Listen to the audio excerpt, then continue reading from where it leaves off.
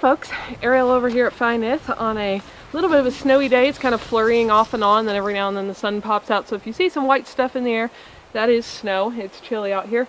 Today I wanted to talk real quick about a little more about composting. I recently did a video about using my finished mature compost on my garden. It's on there now. Well, I've got a tiny bit of one bed left to finish. It's almost all on there now. And that's just mulching and fertilizing and feeding my soil for the next year, because everything I eat out of my garden, like a carrot or cabbage or broccoli or strawberry or whatever, is taking something out, and I'm taking some of those nutrients into my body, and so they're not in the soil anymore, because this stuff isn't like a magic trick. It's all made out of something that comes from somewhere. So when I take it in, that stuff's no longer in the soil. So I've used my finished compost, which was in this bin, which now looks almost completely empty, up, and a lot of people had a lot of questions about compost, so I wanted to show you just what I actually do before it's all finished and looks like nice crumbly black soil. This is not complicated.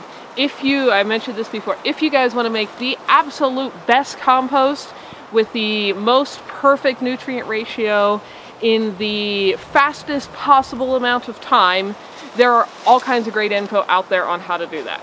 And you can, and I'm not discouraging that. I simply don't take the time to do that myself. This is what I do. I have 2 bins here. I'd really like to have 3. I've just never got around to putting up a 3rd one. They're made out of pallets. Anybody, I mean, you can do them this way with no even carpentry skills. I wanted to be able to easily move them, and at the time I didn't have a, screwdriver or anything like that. I do now, but I just put them together with these giant zip ties you can see right here. Free pallets, lots and lots of places give them away, and 1 bag of zip ties that cost me a couple bucks. And I have my 2 compost bins, and they're back here. The house is over there. They're kind of hiding behind this brush over here that's mostly leaf bare now at this time of year. And this is just kind of the area where this stuff lives. So what I do in this bin is all summer long I put in any veggie scraps I have, anything from the kitchen, ends, peels, anything like that, any weeds that I might pull out of the garden or anywhere, anything I trim back or cut off, tops of things like carrots. Occasionally if I rake up something in the yard, I usually do that first thing in the spring. There's always some just debris and snow mold and stuff left from the year, and it just piles up in here. Most of the pile gets added right at the end of the year. Riley is desperately wanting a stick thrown. Okay. So that only brings it up to somewhere in here. Then at this time of year is when I have a lot of stuff. I've pulled the rest of the things out of the garden. Everything is frozen. I clean up some of that just to keep myself from having a huge, rodent infestation moving into nice houses created by dying foliage or dead foliage over the winter. I have a little bit of this darker material on top with a few things I picked out of the older bin where there was a bigger twig or something in it that hadn't quite fully broken down, so I just pitched it back over into this pile to, have another year. Other things that I add, so it's mostly stuff like that, and I'm cleaning up some of the rest of the flowers around the house that were all beautiful until not too long ago. They're all very frozen now. So trimmings like this go in here. This is the time of year where there's a lot of that. A little bit of wood ash. Again, just at this time of year through the winter, I keep it all in my big metal can, which you'll be seeing shortly, that's outside the house. It's handy. I store it up in there all year, and it's really snowing now. And use it for melting snow in the spring, and that goes into the garden and such as well. But right at this time of year where I don't quite need that can yet, I do usually put a couple little buckets of ash from the fireplace in here. The charcoal and such in there adds a little bit of a hotel space for little bacteria because of all the pores in the charcoal. I do stuff like this. I've got a friend who lives not too far from me who just keeps a bucket outside their door and puts their kitchen and veggie scraps in it. They, unlike me, like things like coffee. So there's coffee grounds. What else is in here? Looks like eggshells, corn husks, carrot ends, onion peels, all that kind of thing. And every couple of weeks I swing by and grab their bucket and come dump it in my compost, because they don't garden and so they don't have a reason for the compost and so on. So I add some of that stuff. I add all that stuff from my house as well, the things that I have. And then also very occasionally, that most of the summer I use my urine from my composting toilet in a diluted form to fertilize and raise the nitrogen levels in my everything I'm growing. This time of year, nothing's growing anymore, so I will take a couple buckets. This isn't ever a whole lot per year, and just add an entire few gallons of urine right into my compost pile. This helps a little bit with getting it really going and cooking at this time of year when I've added this much, volume of material. And then if you're going to ask what do I do with the urine the rest of the winter, because this gets all buried under snow, I use it to fertilize trees and shrubbery and stuff like that around the yard through the winter. Go back to using it in the garden in the summer. But in between, a few buckets go in here, raises the nitrogen level, which makes things really nice and hot as far as we want this compost pile to heat up and break down.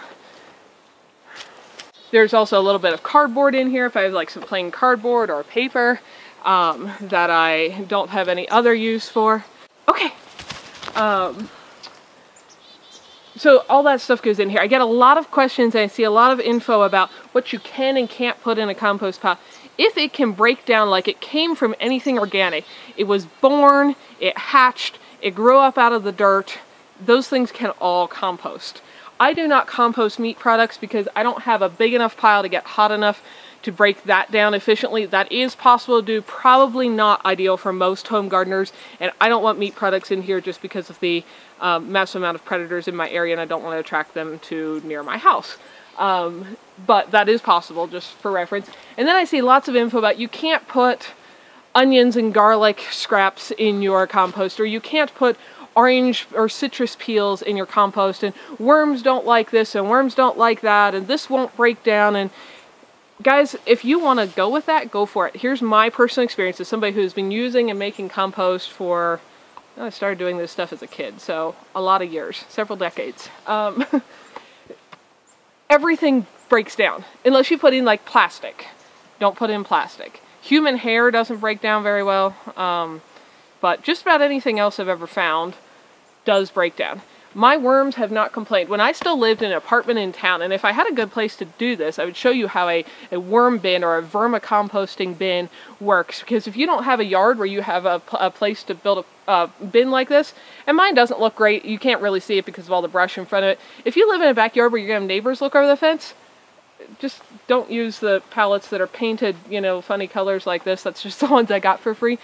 Use nicer looking pallets and grow a rose bush up it. They'll think it's just a rose trellis and nobody's going to complain about your compost pile because they won't even see it. Or whatever kind of bush or vine or whatever grows and is pretty in your area. And it'll look attractive, and I highly doubt anybody will complain. But if you don't have that kind of space and can't do that kind of thing, if you just have a shed, a garage, a mudroom, any little extra space like that, which I don't really have in my house right now, where it's going to stay above freezing and not get blistering hot, you can compost worms in a bucket just like this. You can almost always get 5-gallon buckets for free from various places. Like restaurants get a lot of food in them, and they're often, they're constantly getting more food in, so they're constantly giving buckets away. So you're generally great sources for getting those for free. All you do is you drill a couple holes in it, put in some shredded newspaper or something like that in the bottom to kind of soak up moisture. It's good to have a pan or something under it, because if you put a lot of really juicy stuff in, it will leach a little juice out the bottom at times. Get some worms either by digging them up in the garden, or like Jim's Red Worm Farm, I think is the most popular place. I've had great experiences dealing with them over the years. You can buy their stuff on Amazon or directly from their website. Put some worms in there and just start putting in whatever you have, like your eggshells and your banana peels and your cabbage ends and your whatever. They eat it all. I did this when I lived in an apartment before moving into my tiny house, and I did this for years. I had 2 buckets going because I cook a lot, and so I'd put my scraps in one till it got up to the top, and I did keep a lid on it. That can be handy just to keep fruit flies from buzzing around it, especially if you live somewhere warmer. That keeps them out, but you do have to have some holes for ventilation. You don't want an airtight container, but if you seal the top, you won't get fruit flies or anything. So I'd open the lid, dump my scraps in till my one bucket was full. Then I'd just leave it sit, and I'd start filling up my other bucket, which was sitting right beside it. By the time that got back to the top, the worms would have digested almost everything in my first bucket, and I'd go back to adding in that one. And by the time that got full, I could go back to the other one, and so on. And my worms ate everything. All these things people say, oh, worms don't like this, and this will kill your worms, and they won't eat this.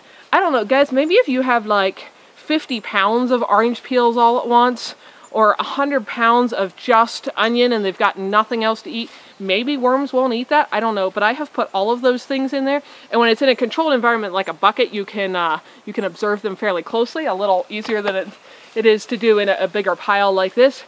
So I know from my personal observation, my worms ate every single one of those things. They never complained about it. They reproduced prolifically. They turned it into beautiful black gold, you know, worm castings. So don't be too paranoid. I think some people get this, they like that idea, but they're too intimidated by it. It's too complicated, and I don't know if I can do it, and maybe I'll do it wrong, and I'll put an orange peel in and it'll kill everything. That's not gonna happen. It's just not. Things, if that did happen, imagine what a disaster our planet would be. I mean, there's all these little things, from things the size of like ants and worms down to little microscopic things we can't even see without a magnifying glass, that break things down. If they didn't, our whole planet would look like a garbage dump with all of the detritus just building up. So this works just great. I just pile everything, and this pile is about to get a whole lot bigger for a minute. It's probably going to go up to like here and piled out to the edges, because I have some more dead stuff around the house I want to clean up. And then it's basically not going to be touched all winter. It's going to sit here under the snow. Things compost much slower when it is cold, because all that microbial activity and such does slow down. The worms kind of retreat into the heart of the pile, or even down at the bottom if it's getting really cold, because they don't want to freeze. They'll come back up as soon as it warms up. And this is going to sit here, and it's slowly going to break down over the winter, and then it's going to speed up, and kind of by winter this whole pile, which is about to be stacked up to here, is going to be down about here, I would say, based on my experience. It'll be about level with the top, and through the summer it's going to break down a little faster, the remainder of what's left to do, because it's going to you know, be warmer. And by the time I use it in my garden, just like I've been using this bin worth, it'll be down somewhere like here. And from there down to the ground, that has been enough to cover my 11 garden beds with just a nice, you know, not a huge pile, but a nice layer of compost. So I just wanted to show you guys, and let me show you what it turns into. I could open my garden beds, but I can also climb over my walls, and that's easier than cutting my zip ties, since I never made this with a removable gate. One of these years I might get around to improving that design. But that's what I have for now, and I can easily hop over it, as you can see. So that's how tall this pile is, and what this turns into, if you didn't see the last video, is look at this beautiful, beautiful black soil. And occasionally I get a stick like that that is, you know, not quite digested. It just goes next door, so it gets another year. Occasionally I got a rock in something, because I have lots of rocks at my house. I do live in the Rocky Mountains. I'll throw that out, but look at that beautiful, rich soil. It just smells like earth. There's no stinky smell. That's another thing I want to address with the composting. Does it smell? Because that's something people are worried about, either for their own, you know, senses, or their neighbors. No, a good compost pile should not smell. Everything I've dumped on top of here doesn't really have an odor. Eggshells, you know, they dry out. They don't really smell. The leaves and stuff, they dry out. If you have something stinkier, all I do is I grab my little spading fork here, and I would make a hole into the top of my compost here. I can't get too aggressive with this right now, because I'll knock it all over the edges, because it's so tall. But I'd make a hole right here in the middle. I'd dump in my stinky thing, and I'd scrape my compost back up over it like that. Boom. You're not going to smell a thing. The outside of this compost doesn't smell. That seals in all the odors. It's going to break down. If your compost pile stinks, you actually have a problem. It should not do that. I've never had one really stink. You know, unless you pour something that, you know, if you got whatever, something that stinks right now and you pour it right on the top, you might smell it at that moment. But even staying right here, I can't smell urine right now.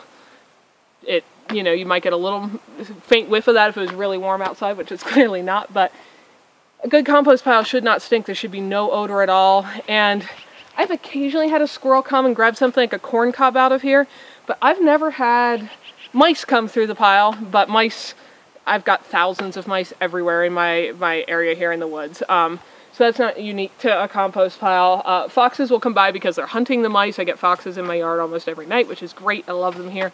They can eat all of the mice they want. But it has never seemed to attract any kind of predator or even just, there are raccoons in this area, stuff like that. Nothing seems really attracted to a compost pile that gets really working. Maybe if you've got a lot of critters and they're really starving and there's nothing else to eat, that could possibly be a issue, but even with the massive volume of wildlife I have here, critters getting into my compost has just not been an issue. Other than, like I said, every now and then a squirrel will pull a corn cob out and chew on it, and I see it over there. And that's not a big deal. But this is all I do. I pile everything in here, and then I just ignore it. If you live somewhere really wet, I mentioned this before, if it rains all the time, you may want to put a cover on this.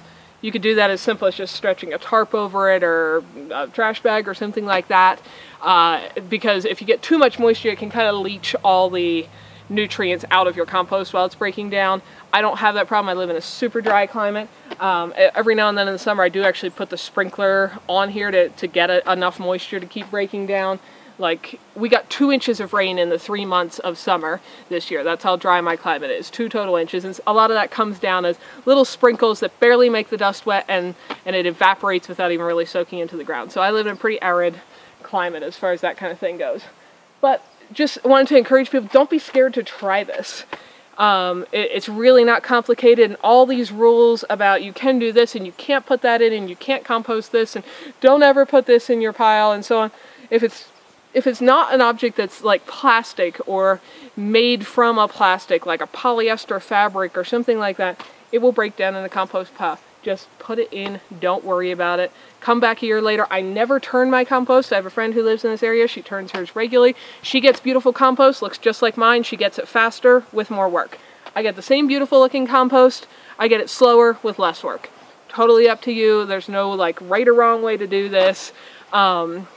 I don't ever worry about the perfect proportions of brown material versus green material. That gets back into, you can certainly, you know, make a really premium compost if you care to worry about all that kind of stuff. But you can make a really great compost without even thinking about it. And my goal is to use all the stuff I have, regardless of its percentages of green and brown material, and turn it back into usable nutrients going back into my soil. So hopefully that answers a lot of composting questions, maybe makes you less nervous about doing it if that's something you found scary or intimidating. I love it when people say, well, I think it's sad that they were scared before, but I love it when people get on a video and say, oh, I thought whatever you just showed, I thought that was really complicated, so I was always scared to try it, and it's actually not. I'm going to do it. Yay, great, go for it. We can all use more recycling our organic materials back into useful things rather than piling them in landfills and creating toxic messes for ourselves. So hopefully that encourages you folks to do some composting and make use of the stuff you have. Hi folks, Ariel over here. Thanks for spending some of your valuable time watching these videos. Hopefully you found something beautiful, educational, interesting, peaceful, relaxing, or useful while you were here. If so, find more videos here, subscribe so you don't miss any updates, and if you like what you found here, feel free to like and share away so that others can benefit as well. You all have a wonderful day.